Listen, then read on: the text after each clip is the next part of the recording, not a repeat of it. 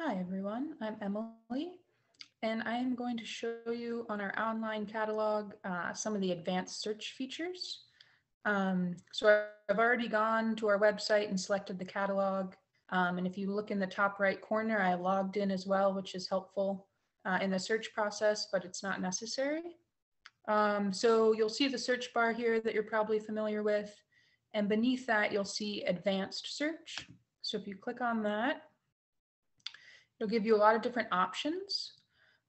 So say I'm interested in newer DVDs, maybe just ones that came out last year in 2020. So what I'll do is right now we're on item type. So I'll look down and I see this image for DVD. So I'll click the box next to it. And then for date range, you can type in a range or you can just type in a year. So I'm just going to do 2020. And then at the bottom, you can select search. And I know that it is searching because the icon on the top is swirling. So I'll just wait for it to look for DVDs from 2020.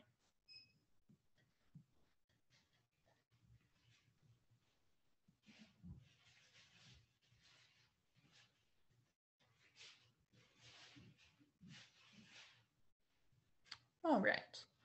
So it looks like it came up with 70 results, so that's pretty good. So I can just look through these. You can see the title, Pain and Glory, Zombieland, Double Tap. So I can just kind of look through them. If there's one that looks interesting, like Harriet, if you just click on the DVD there, you can learn some more about it. There's usually a little summary. And then I can see here, it says Essex Free Library and the status, the DVD looks available. So if I wanted, I could select place a hold on the right side to place a hold on it to get it for curbside pickup. So that's how one aspect of advanced search works. So I'll show you another one. So we did the DVDs. Now let's try, say I'm interested in audiobooks.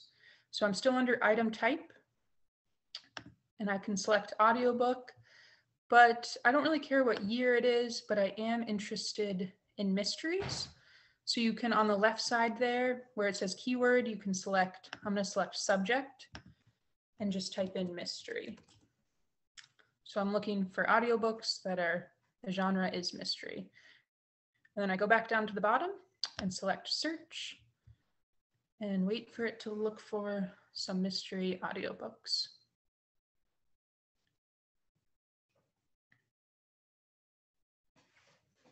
All right.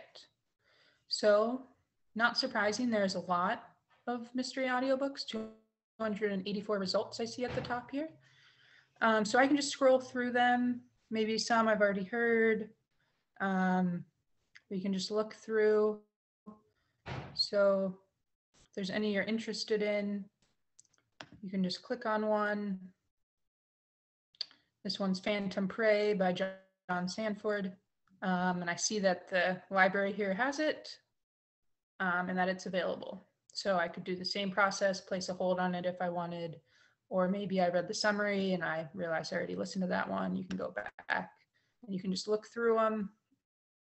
There'll be multiple pages. So if you go to the bottom, you can hit next page and scroll through the different mystery audiobooks at the library.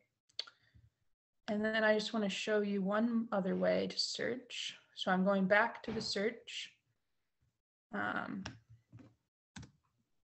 feature. And then I'm unclicking audiobook. So this is some ways to look, but I can also select shelving location and say I'm interested in adult biographies, which we do have a section here at the library of just biographies. And I don't really care, maybe I just am interested in the last 5 years. So as you see in the date range, I put in 2015 to 2020.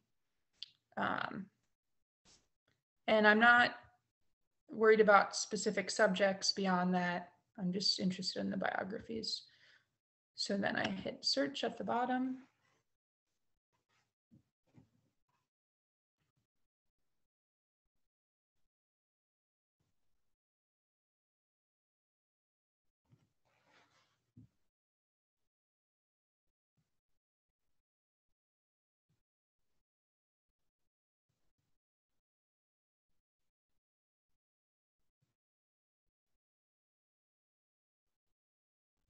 Some searches take longer than others.